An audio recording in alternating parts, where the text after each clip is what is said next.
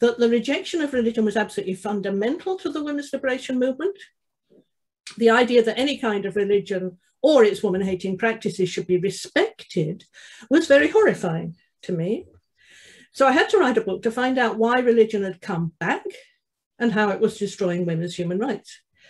The book examines the ways in which the ideology and practice of the three monotheistic religions that came out of the same cultural crucible in the Middle East create and maintain the oppression of women. The three religions, Judaism, Christianity, Islam, have extremely similar attitudes to women, and I sought to show this in the book.